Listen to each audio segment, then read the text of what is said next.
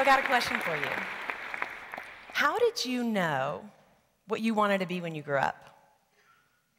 I didn't know, so I asked my dad, because dads know this stuff, right? And he said I should go into computers and accounting, and then I could always find a job. Well, for me, something went a little awry, and I think for most of us. Because get this, if there were 10 of us having dinner together, statistically speaking, 7 of us would be complaining about how bored and frustrated we are at work. So the vast majority of us in the US are actually checked out and sleepwalking through our work and maybe even through our lives. I asked the wrong question to the wrong person. And with that, I put myself on the train tracks to become a job hater. And by the time I was 23, I was there.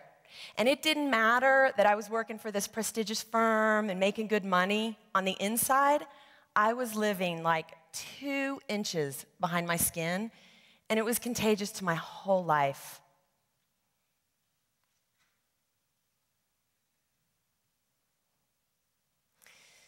At this time, I used to run across those rare few who were just flourishing in their work.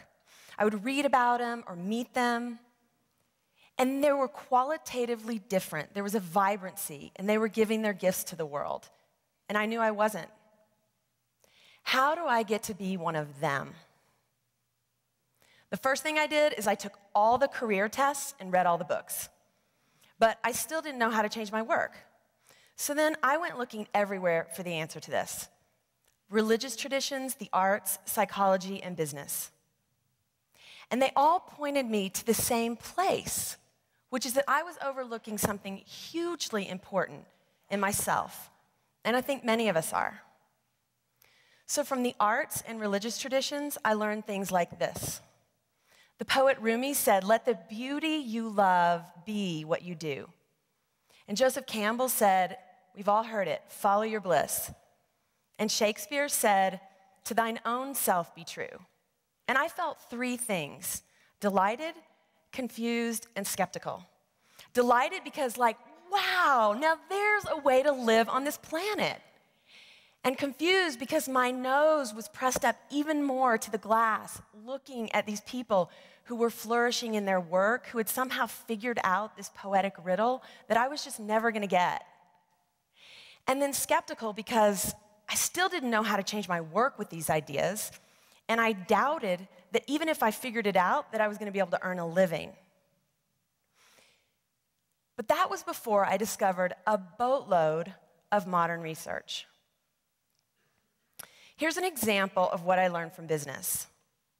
So thousands of people took a speed reading course. And the point is not about speed reading, it's actually about human nature. So check this out. Before they even took the course, some readers started out as super slow.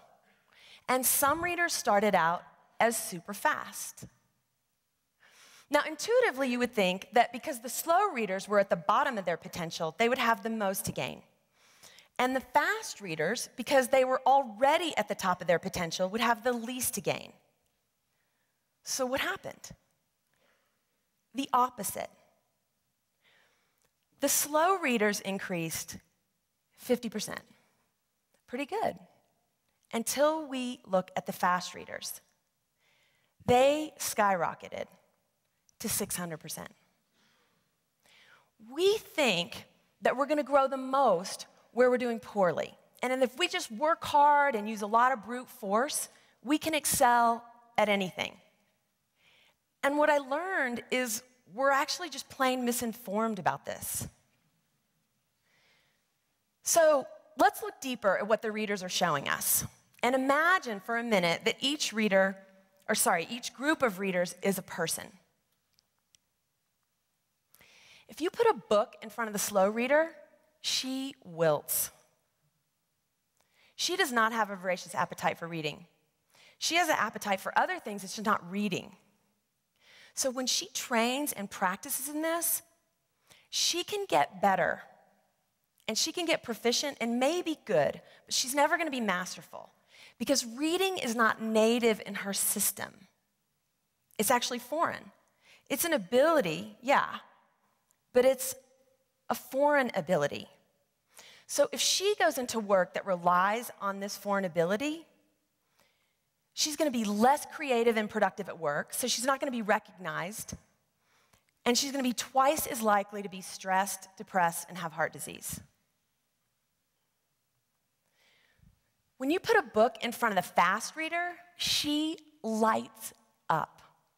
She has a voracious appetite for reading, and her life is filled with books. And when she trains and practices in this, she is masterful.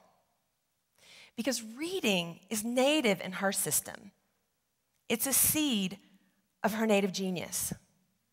And if she goes into work that relies heavily on this, she's going to be 6 times as likely to love her job. She's going to be super creative and productive at work, so she's going to be recognized as a superstar. And she's going to be twice as likely to thrive in her life. So it turns out that research organizations like Gallup, who's been studying this for the last 30 years with millions of people, and there are other research organizations that have confirmed the same thing, it turns out that this research is actually saying something very similar to what the poet Rumi was saying 800 years ago, which is that what's native inside of us is key to us excelling at work and in our lives. So the thing that we're overlooking is our native genius. And when we're faced with any kind of career move, no matter how big or small, the question that we should be asking ourselves is, what is my native genius? Different traditions call native genius all different kinds of things. You've probably heard flow, or intrinsic motivation, or strengths, or divine nature. And it doesn't matter what we call it. It shows up when we put you in front of an activity that you really love. And it's a specific activity that comes supernaturally to you. It's almost like you can't not do this thing. You go on autopilot. You're totally immersed, your instincts are firing, and you're learning really quickly. And this special combination of things that's happening inside you is a wonder. You could do this thing all day if somebody just brought you food. So I'm going to suggest something strikingly simple and actually surprisingly small. So you know that job that you hate or tolerate right now? It's actually the best place to start noticing your native genius, because 75% of us get to use our native genius at work at least once a week. But hate is a blur. So within that blur, notice when you light up. It's different for all of us, but pay attention to cues from your body. So your palms might tingle, or your heart might race, or your eyes might light up. But whatever gives you that signal at work, do that activity. And do it again, and do it again, and do it again. It doesn't matter if you don't think you're good at it, or you think it's so small, it's nothing. If you do it again and again and again, you will grow it. In my life, amidst a job that I hated, I noticed that I lit up when I got to ask people questions about things that mattered to them. I told this to my friends and family, and they were like, oh, that's so you. We could put you anywhere, and you'd be doing that. And now, I'm not the kind of leadership consultant that gives a lot of advice, but I am the kind that asks a lot of questions.